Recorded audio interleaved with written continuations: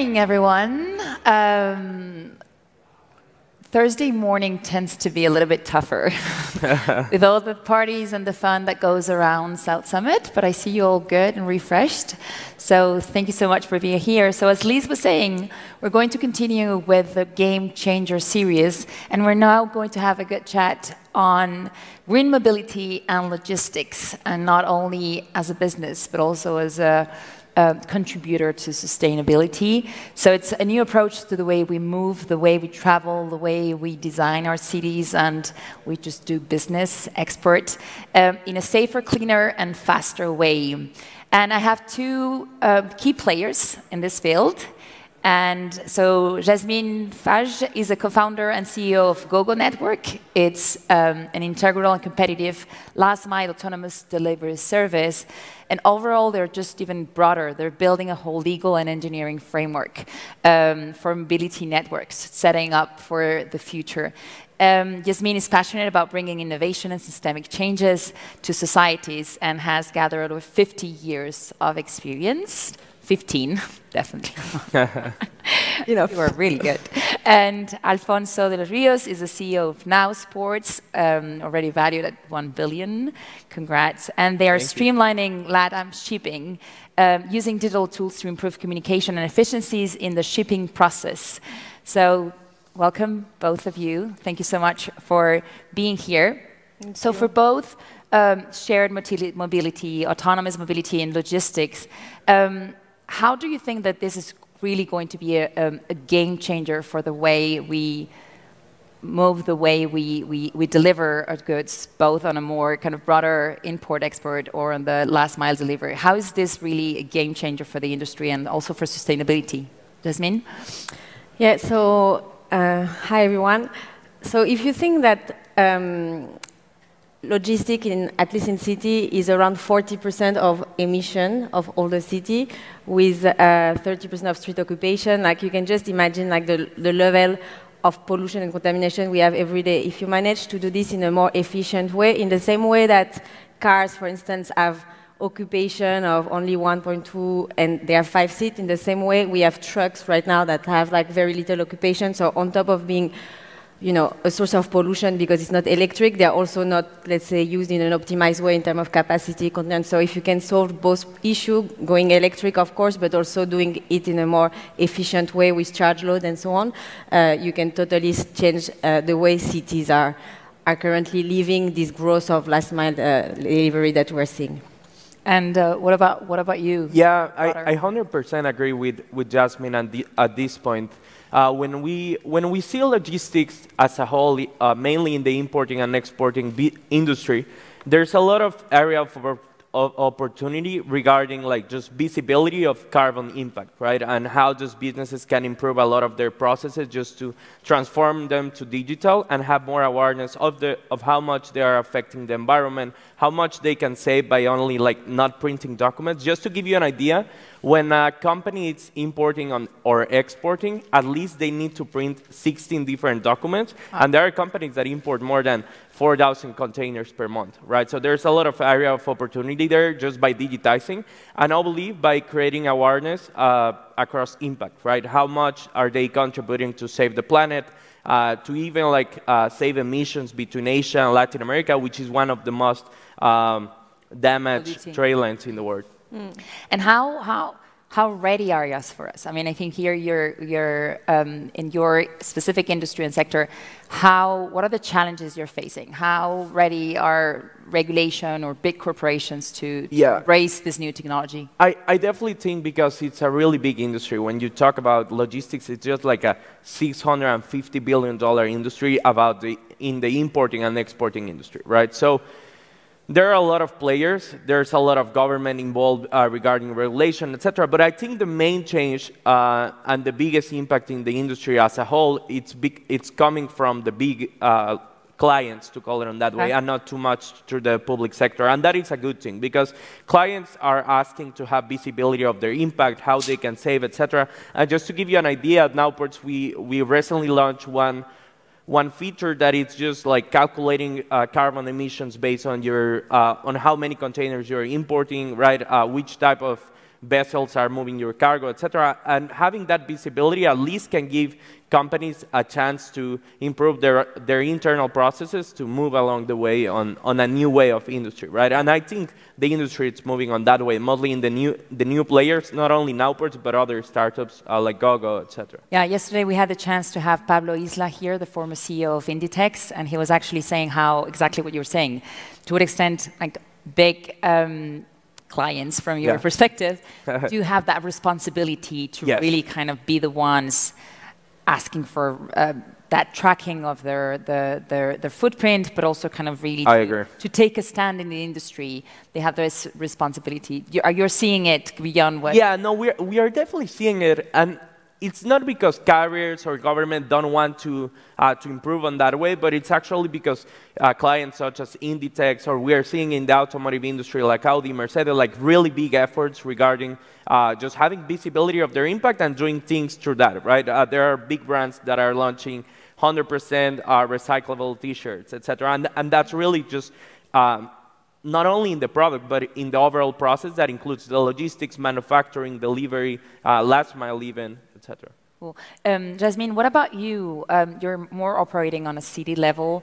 What are the challenges you're still facing? No, as I was listening to Alfonso, I was thinking, for him, actually, it's true that like regulation is less of an issue than for us. But for us, since we have to work with the cities, and at the end of the day, they are responsible for the traffic, the mobility, etc. And on top of that, that we are bringing, on top of electrification, digitalization, optimization, the autonomy layer. Which, there is a lot of regulatory work that needs to be done because it's bringing a new technology, a new way of moving. So we are working a lot with regulators, with cities, with at the national and city level.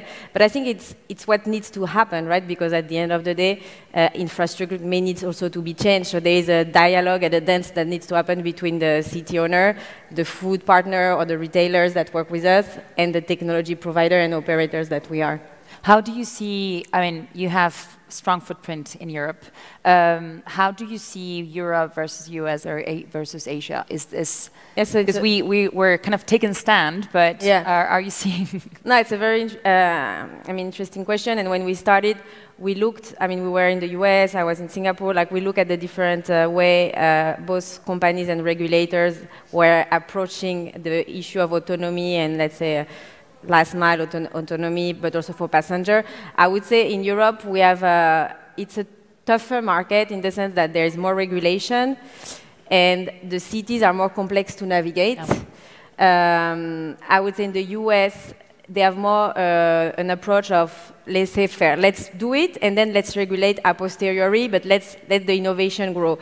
In Europe, we are more like, let's make sure we regulate everything so that it's very clear and then we let people go. But by doing that, it's very hard. When it's something new, you cannot forecast everything.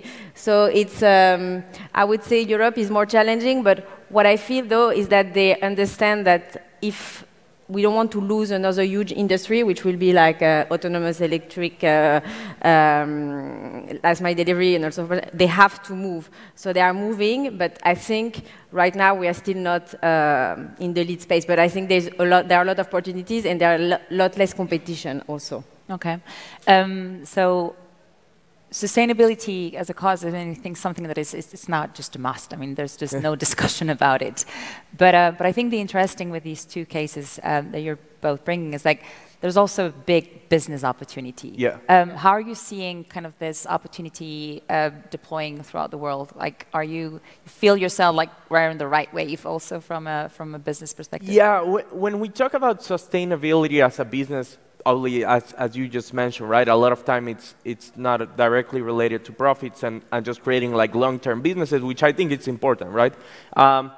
But in logistics in specific, we did an internal research at Nowport just before this summit regarding automation of importing and exporting processes, right? And when we talk about the documents that are involved on an import and export transaction, and then we talk about like warehouse visibility and automation, etc., that there's a lot of area of opportunity in sustainability there. It's a market just in Latin America of around $44 billion, right? So if you can save companies at least like between 10 and 15%, which is what we are doing just by not printing some documents, not needing to do some manual processes that had a carbon impact, etc., and also giving them carbon or environmental impact score based on their activities through our platform and software, etc.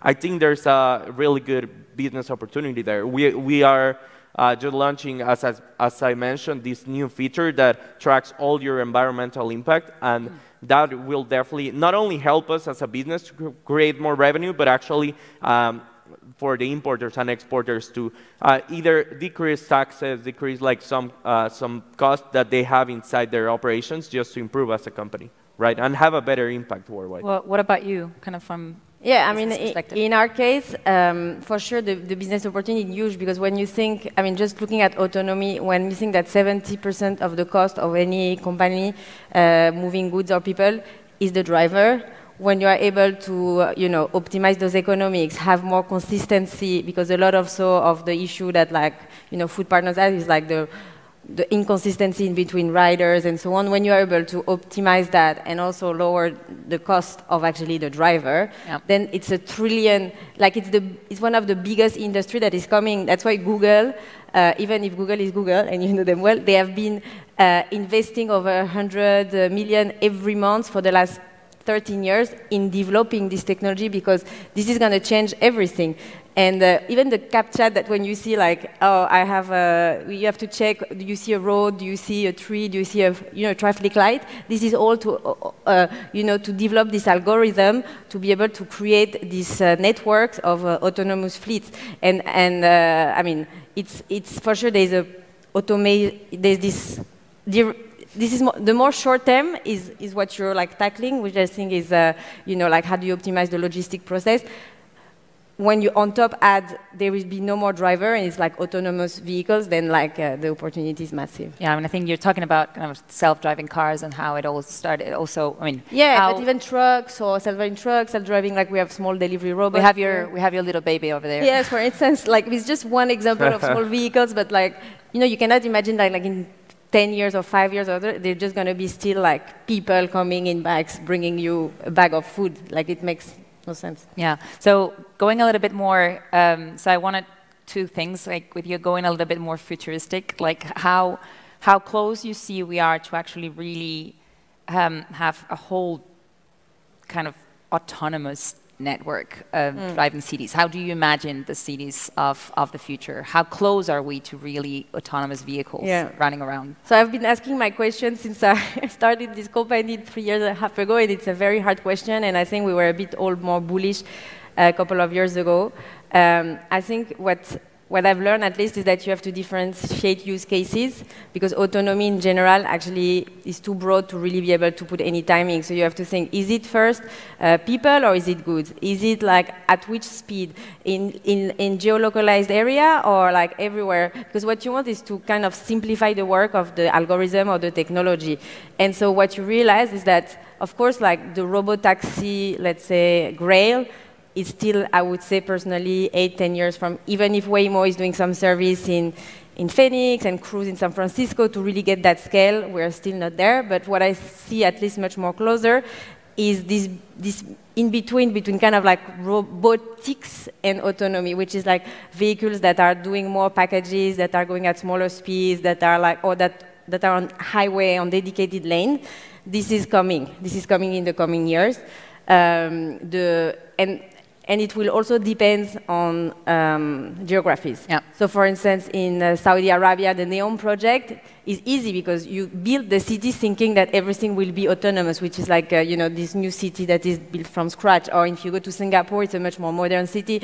In China also. So there are some geographies that will be easier and some geography that will be also slower.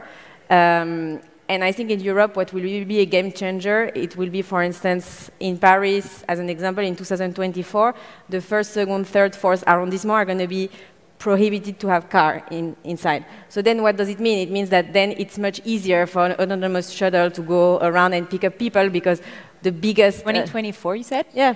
Okay. 2024, no more private cars.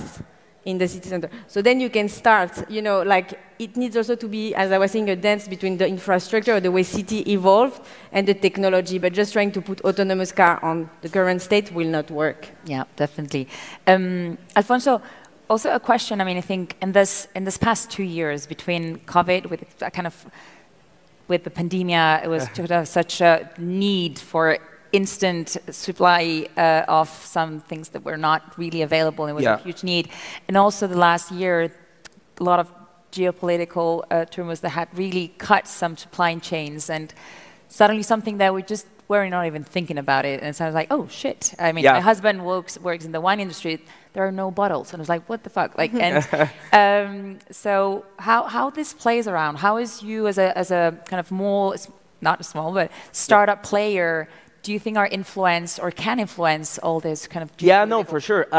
When the pandemic started, we were just 80 persons working at Nowports and trying to digitize an industry that was the same for the last 70 years.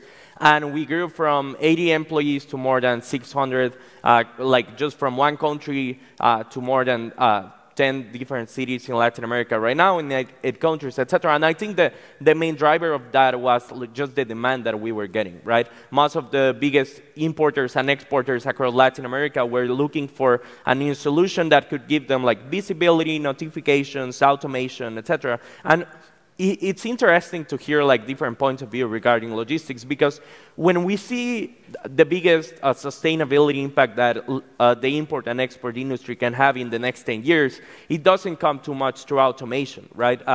It comes mostly from the engines. When you see the environmental impact of importing or exporting something, around 86% of the carbon impact comes from the engine of the vessels and not too much through the automation of movements, etc., right? So it's a really different industry. I think it's changing, and the pandemic just helped everyone to automate processes. The fact that I gave about printing documents, more than 16 every time they need to import and export, decreased significantly during the pandemic, because obviously like physical processes were not available in Latin America as an emerging market, right? So for the first time, you were able to upload them to your platform, etc., and that really helped Nowports to be the first player positioned there. Yeah, right? This is where we see sometimes like crisis come real big opportunities for driving change, and especially for this game changer.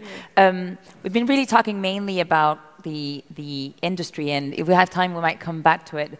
But more from a business as founders perspective, or as at the head of these companies, there's the importance from a industry perspective, from a market opportunity.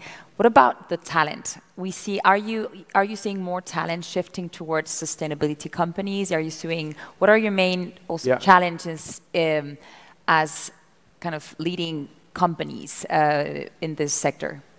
I think that's a really good point, and it's not only on sustainability, but I think it's just like overall in every kind of industry, right? People like to work on a company that can really transcend through time, right, and have a really big mission and just a really big impact, not only in the region, but as a worldwide, like, just mission and company. And I think talent is just, like, not only looking for new jobs regarding sustainability, impact, and all of that, but also just that they can impact and they can, like, really contribute to the overall mission of the company. And I think most of our sustainability initiatives have come from our own team, right? The carbon detector and just automation of documents, etc. And I think that's really good just for the future, because new companies are just sustainability friendly by default and not by trying to acquire new processes, etc. Exactly, because we see, I mean, funding is there. Funding is there and available for, wait. You hear me? Yeah. We see that funding you've both been able to raise, but what about you in terms of access to talent to continue growing your company? No, I would say I agree with Alfonso. I think we are lucky to be a generation that didn't have like too many real issues, like if COVID is one, but what I mean is that people are really, they're lucky to think about their job not just as a way of surviving and feeding a family, but have finding purpose, and the new generation is all about this. So I would say for us it's easy, and also it's good to see a lot of women that go into mobility, not because I would say the automotive industry is just very, very, very, very male-driven, totally. But the mobility space is different because it's about so many things changing the way people move, society, impact, sustainability. So I think in this sense, it's an attractive space and people feel that they are making a change and they hate to see the city contaminated. They hate to see that they have to do 1 hour of traffic. They hate to see the trucks. So they know that they're solving a real problem, right? Okay, so thank you so much, both of you, for spending this time with me, and hope you enjoy your stay in Spain, and really best of luck to both of you. Thank you so much. Thank you, and thanks for hosting us. Thank you for hosting us.